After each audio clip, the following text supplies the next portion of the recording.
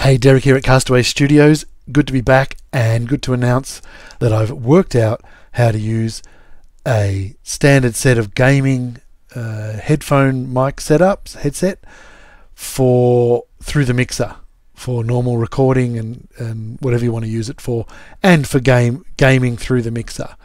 Totally stoked. We'll get to how in a minute.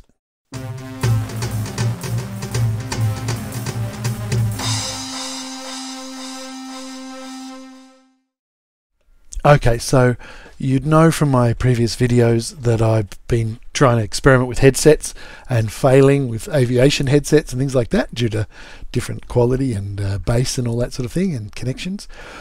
I have been desperately trying to get my son's Christmas present, which is this Audio-Technica. I will write which one it is in the thing. It's around the $150 type of one. He got it for Christmas, and it comes with a TRRS connector on the end of it and a choice to add another extension which has a splitter on it, and I'm going to be a bit find the end of it. Right, so it comes with a TRS cable and another splitter which is a female TRRS, and split it into two sides, which is a microphone and a headphone. So I got the headphones to work, and he's been using that and having a great time, but we haven't got the microphone to work. Now when I plug that into my MacBook or PC, the TRRS, yes, it does work as a microphone. I can record into my DAW software or use it for Skype or FaceTime or anything. It even works in the phone to have a phone chat, but I could not get it to work in the mixer, and I was like, why? I'm missing something here. Surely I'm smarter than this. Put a converter on it to 1/4 inch. Couldn't get it to recognize. Try line level, all this different stuff. Nothing. Couldn't get anything out of it. And I was like, oh God, what a bad dad.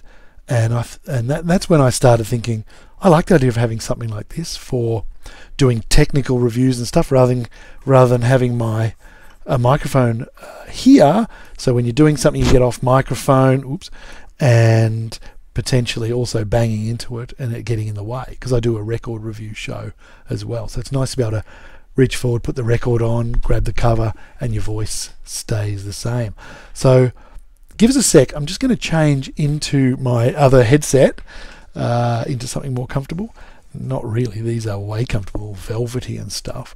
I'm going to change headsets so I can pull this all apart and show you what I did and how I did it. Alright, let's go.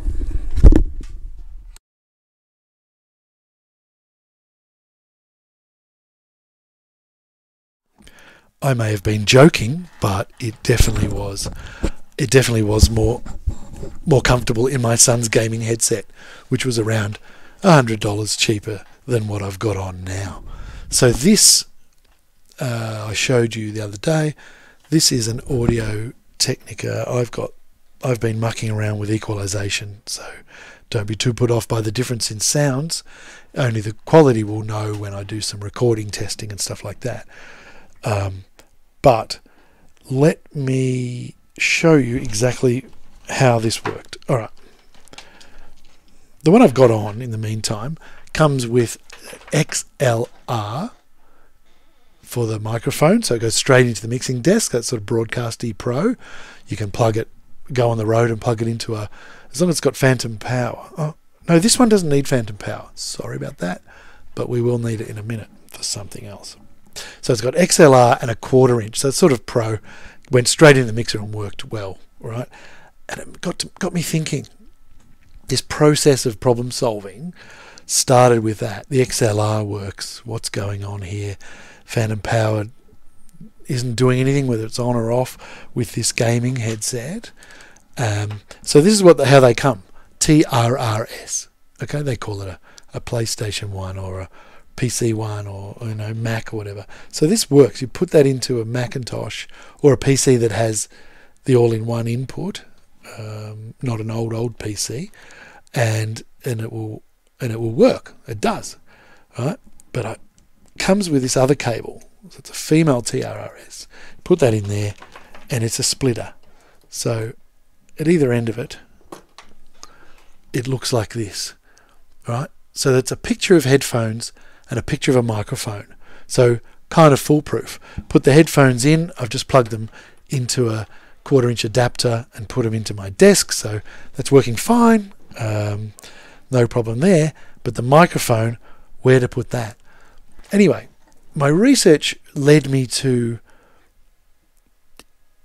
pretty much the answer was these are condenser microphones. Probably put off a bit by the fact that this one doesn't need phantom power, but this one does.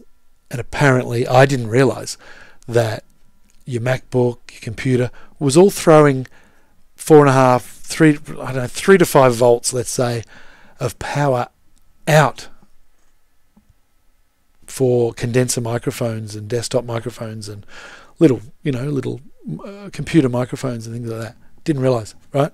So it's doing that. So how do you get that voltage when you're using your desk? Well, here's how I did it. I remembered what I had already. I've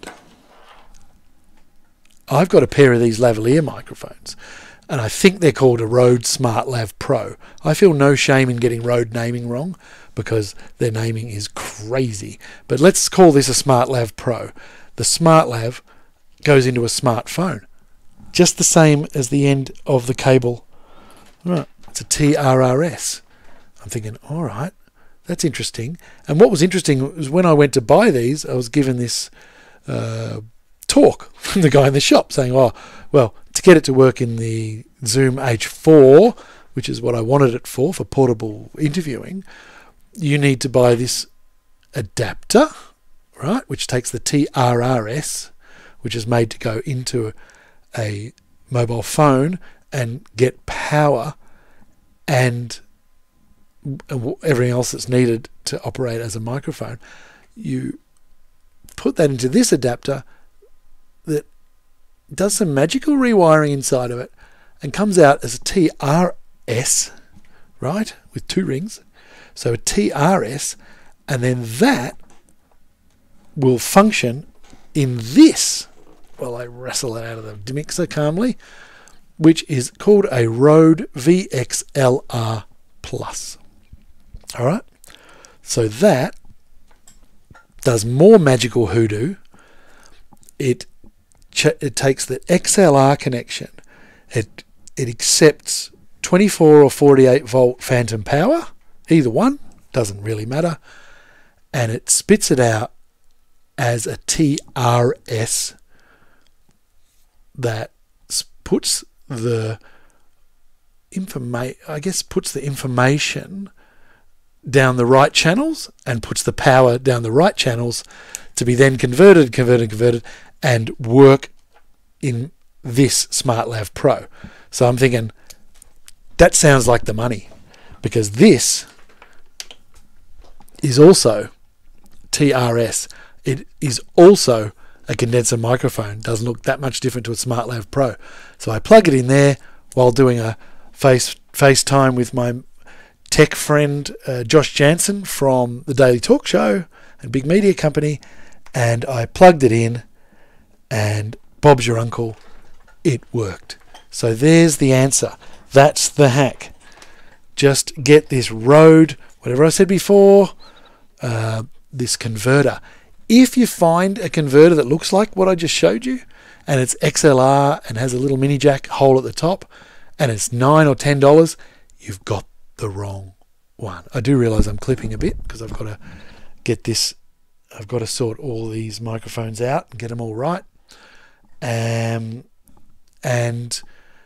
you've got to get that one, that particular one that rewires and actually transitions the power from 48 or 24 volts down to about 3 to 5, whatever it is, 4.5 volts or whatever's needed by these little guys.